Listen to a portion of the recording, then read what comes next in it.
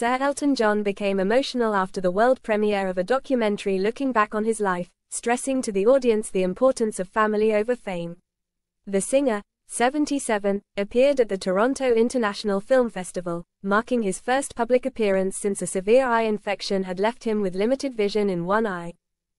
Directed by R.J. Cutler and Sir Elton's husband, David Furnish, the documentary titled Elton John, Never Too Late, looks back over the musician's decades-long career and captures him preparing for his final concert in North America, at Dodger Stadium in Los Angeles.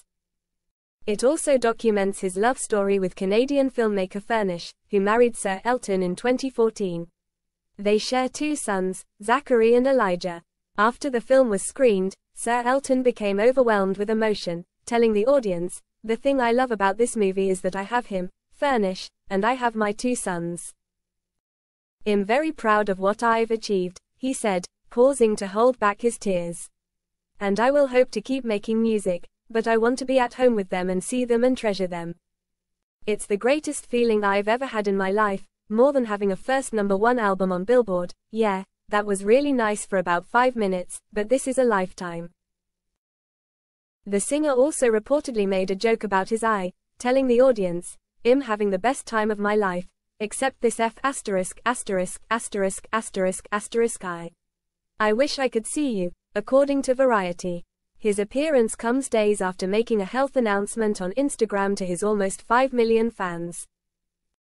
"Over the summer, I've been dealing with a severe eye infection that has unfortunately left me with only limited vision in one eye," Sir Elton wrote.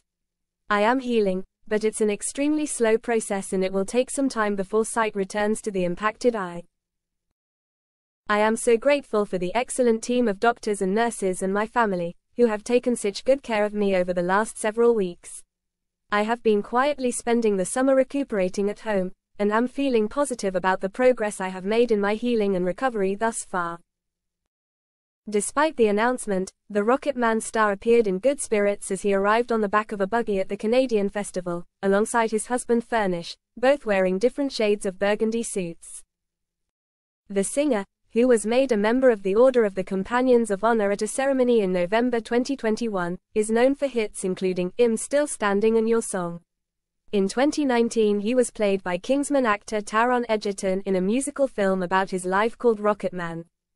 The Toronto Film Festival also saw stars including Florence Pugh and Andrew Garfield at the premiere of We Live in Time, while Tom Hiddleston, Karen Gillan and Chiwetel Ejiofor were promoting their new sci-fi film The Life of Chuck.